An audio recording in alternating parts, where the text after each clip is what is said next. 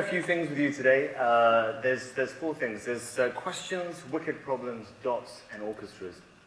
I teach business model innovation in Mexico, and I share many business model examples with my students. And this is all very interesting, and it's great fun. And what I often ask at the end of the session that I do with them is, would these business models work in Mexico? And the resounding response is always, no, it wouldn't work. There's various reasons it just wouldn't work in Mexico. And I realized that this was a very kind of constrictive answer to this question.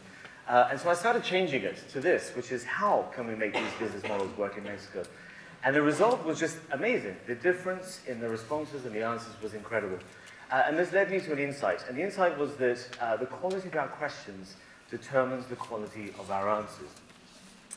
And we're here in TEDxAshokaU, and our purpose is to explore disruptive innovation in higher education, because the system is broken. And the examples that I've seen so far, and there are many, they're not all the same, but many of the examples are mostly fragmented solutions.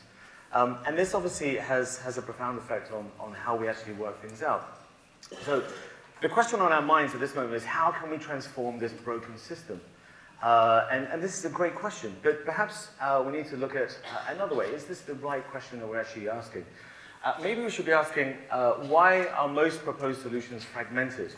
And maybe we need to look at the system itself for clues. So I went and looked, and I interviewed lots of students, and they all told me a very similar story.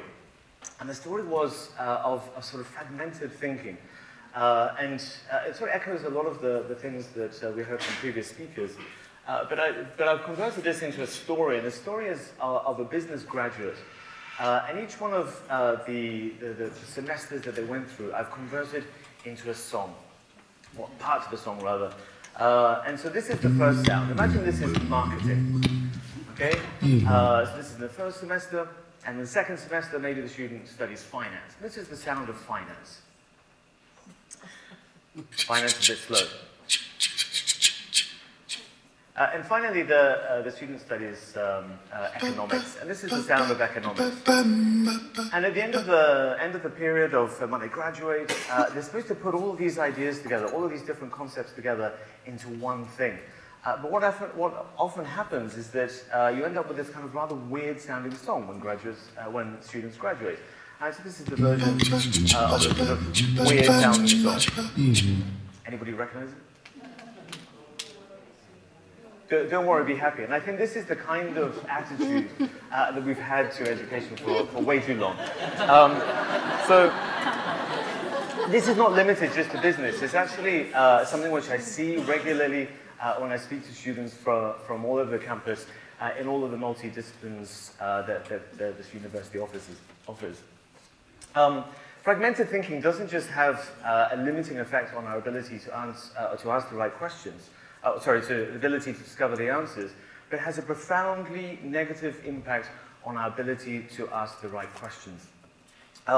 Steve Jobs, in a famous speech in Stanford, said, you can't connect the dots looking forward. You can only connect the dots looking backwards. And I think this is a great thing, but I think what we need to do is convert this back into a question, convert this quote into a question. And then we get this, is why can't we? Who can? And what if we could connect the dots looking forward? So again, I went on a search, and I discovered that orchestras connect the dots going forward all the time. And this kind of made me think that this is kind of interesting. So how can we start connecting the dots looking forward to solve wicked problems, the biggest problems in the world? So imagine the dots as diverse talents, skills, passions, and experiences. Wouldn't this be great? Well, it turns out that the world now has 7 billion people on it. And each one of those people have these diverse skills, talents, and abilities. And only if we can start connecting them together, we can actually start creating an amazing orchestra. And it turns out that's exactly what we can do. The world's orchestra is growing exponentially.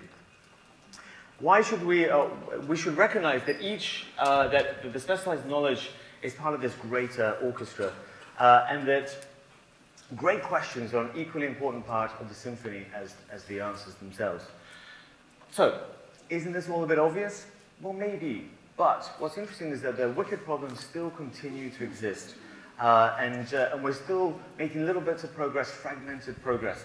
And I think what's interesting is that our education system has been very good at preparing individual players to play individual instruments. And we need to stop doing that. We need to shift this away from our obsession with right answers towards discovering together the right questions.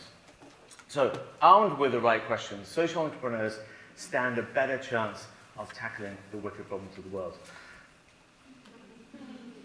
What next? So, join the conversation, share your stories about symphony thinking. Thank you very much.